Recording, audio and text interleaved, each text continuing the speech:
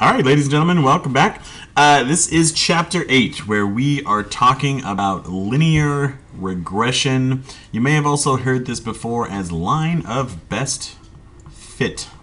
Okay, so continuing on talking about scatter plots and those relationships. Okay, so here we have an example. The scatter plot below is looking at the fat content versus the protein content for 30 different items on the Burger King menu. So you will notice down here, whoops, the protein content is our x variable, it's our explanatory variable, and the fat content is our y variable, it is our response variable. Okay, and we see a vaguely linear positive trend of moderate strength, right? Moderate strength. So the correlation here in this example is 0.83. There seems to be a linear association between them, but that doesn't say what the linear association is. It doesn't tell us exactly how much something is increasing by. The correlation just gives us sort of a measure of the strength of that association, but not what the actual association is doing. To do that, we need to be able to create a linear model, what is called a linear regression model. Okay, and this helps us to simplify what is happening with the underlying patterns and relationships of this linear relationship. So the linear model is just an equation of a straight line through the data, right? It's a slope-intercept form equation, y equals mx plus b. The points in the scatter plot are not going to line up completely. But we can, based on the linear trend of the points, we can use a straight line to summarize the pattern. And that can help us understand how all of the values are associated. But before we talk about how to create that model, let's talk about a couple of things that are associated with that model. First of all, residuals. A residual is essentially the difference between the model and the actual value. Because the model's not going to be perfect. It's not going to go through every point. Some of those points are going to be above the line. Some of those points are going to be below the line.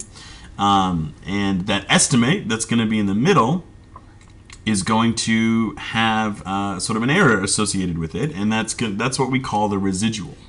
The residual, as you can see, excuse me, from down here, the formula, the residual is the observed value minus the predicted value, meaning the point that I'm seeing on the scatter plot minus the point given to me by the model, given to me by the line. So that is called a residual, the difference between them. Here's a nice visualization of these residuals. So the points here are my observed values, because those are the values that are coming from my data, right? They're being observed in real life. The red line is my model, and those are going to be the predicted values. So again, it's observed minus predicted. So the residual here is observed, this value, for the y, minus the predicted value, this value for the y. Okay, so a negative residual means that the predicted value is too big. This right here, since this number is smaller than the predicted number, it's going to create a negative residual, and that means that it's being overestimated, right? This is where we predicted it would be, and this is where it ended up being. A positive residual, on the other hand, means that we're underestimating it. This point right here would be an example of a positive residual, because the difference between the observed value here is larger than that of the predicted value, so we underestimated it, right? And so this is right here, that particular example the estimated fat for a BK broiler chicken sandwich is 36 grams. That's this one right here. And then the true value is only 25, so the residual is a negative 11 grams. Okay, so residuals are the difference. Now, what the line of best fit means is that we're trying to reduce the residuals as much as possible. However, since some residuals are positive and others are negative, on average, they end up canceling each other out. If you were to take all of these residuals and take the sum of the positive ones and the sum of the negative ones, they're going to be pretty close to zero. And that's the point of the line of best fit, is that we want to do that. But adding them up, that makes it messy because of the way that the positives and negatives cancel each other out. So what we do is we do something similar that we did with the standard deviations, and that's, instead of adding them together, finding the sum of them, we take the square of the residuals and add the squares. The smaller the sum of those squares, the better the fit.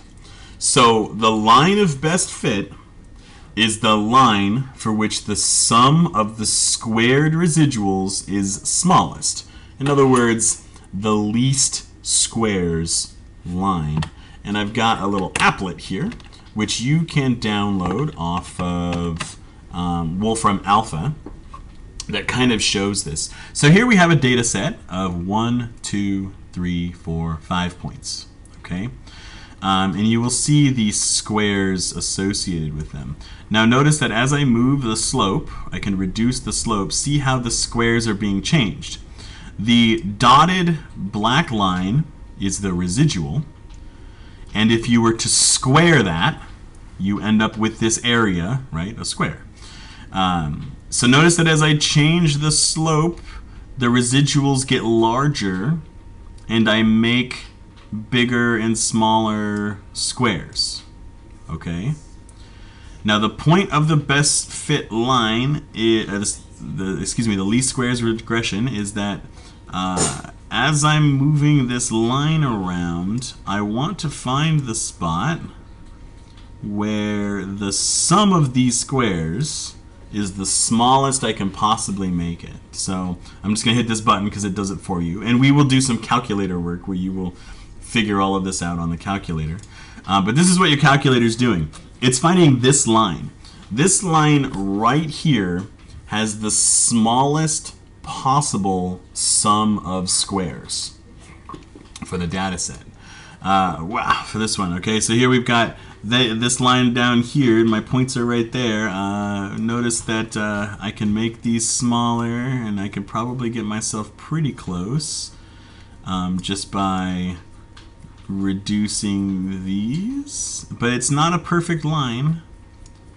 So doing it by hand, I can make it pretty small, but if I hit that, look, that is the best, the optimized line that creates the smallest sum of squares. So this is what the least squares regression line is doing. It's finding the line that creates the smallest squares that we get from the residuals. So, oops, let's go back to my slideshow. Here we go. The way that the calculations are made, again, this goes back to what we talked about with our scatter plots and finding correlation. We can take all of the data and we can convert it to z-scores. So notice that that's been done with the Burger King data over here. Burger King, on the average protein content should be about the average fat content too, which is this point right here. And as we learned in the last chapter, that going one standard deviation on the x means that we're going to go up r standard deviations on the y. That is our relationship there. So, put generally, moving any number of standard deviations away from the mean in x moves us r, that is the correlation, times that number of standard deviations from the mean in y. So let's do a couple of quick examples. So a scatter plot of house price in thousands of dollars versus house size in thousands of square feet for houses sold recently in Saratoga, New York shows a relationship that is straight with only moderate scatter and no outliers. The correlation between house price and house size is 0.77. So I go to an open house and I find that the house is 1 standard deviation above the mean in size. What would I guess about its price? Now remember, this is size price. And since I'm going 1 standard deviation to the right in size, that means I'm going R standard deviations up in price. So I would guess that since it's a standard deviation above in price, that it's 0.77 standard deviations above in, above in size, that it's 0.7 standard deviations above in size. So this relationship in z-scores gives us an idea of the increase in terms of the averages as being stated by the correlation. Another example here, we have same situation. We have a scatter plot that is size and price. And this says, I read about an ad for a house priced 2 standard deviations below the mean. What would I guess about its size? So I know that we're going down 2 standard deviations, right? So basically, how many standard deviations to the left did I go? Well, if I've got down by 2, I've got -2 times whatever my correlation is, 0.77. And that's going to mean that I went -1.54 standard deviations on the size. So down to 1.54, that's going to be like right there-ish. Oops. Because I went down 2 standard deviations, which means I went to the left -1.54 standard deviations. Finally, and as a final example here, we have a friend tells you about a house whose size in square meters, he's European, right, is 1.5 standard deviations above the mean. What would you guess about its size in square feet? So notice in this case that we're talking about size in both cases. And because we're talking about size, the fact that we're just changing the measurements, right, between square meters and square feet means it doesn't really matter, right? Changing the units doesn't change what's going to happen with the standard deviations. So this is still 1.5 standard deviations in square feet, because that's not going to change anything. If we're talking about size, right? Changing units doesn't change the average distance from the mean. All right. That's everything we've got for this first video. In the next video, we will talk about how to make a least squares regression line, and how to do it on a calculator, and how to make these things called residual plots. So we will see you in the next video.